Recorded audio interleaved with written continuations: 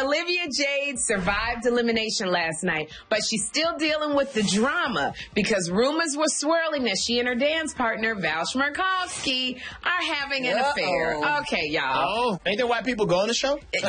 Not when they married HK. But first of all, y'all got to keep in mind, Val is married to fellow dance pro and the love of his life, Jenna Johnson, who is dancing with JoJo Siwa this season. So Olivia went on TikTok to shut down the rumors. Check it out. I'm just going to be super blunt and straight up and say Val and I are not hooking up. We have never hooked up. This is a complete rumor. We're genuinely really good friends, and I adore his wife. It's literally just a dance show, and we're just friends. Okay, so she has shut down the rumor. She is like, look, it is not happening. I'm just trying to dance. Tanner, if you were in Olivia Jade's shoes, would you shut down the rumors as well or let them keep going?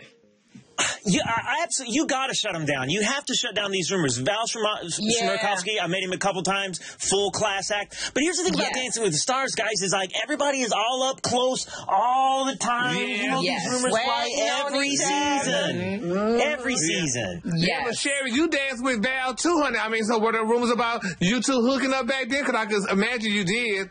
Tried to. Gary, I'm going to tell you something. Val Chmerkovskiy is one of the most gorgeous men around. I was full on cougar, but I had husband 1A said something like he was going to break Val's legs, which would have made me get eliminated earlier. So I didn't want all of that. But if I hadn't been married to husband 1A, it would have been on with the Shepherd and the Chmerkovskiy, the Chicago and the Serbian mix.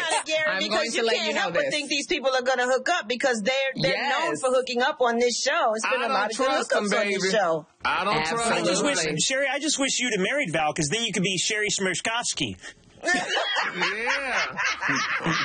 Hey, don't forget to hit us up on social media. We're on all these platforms at Dish Nation. We'll see you there.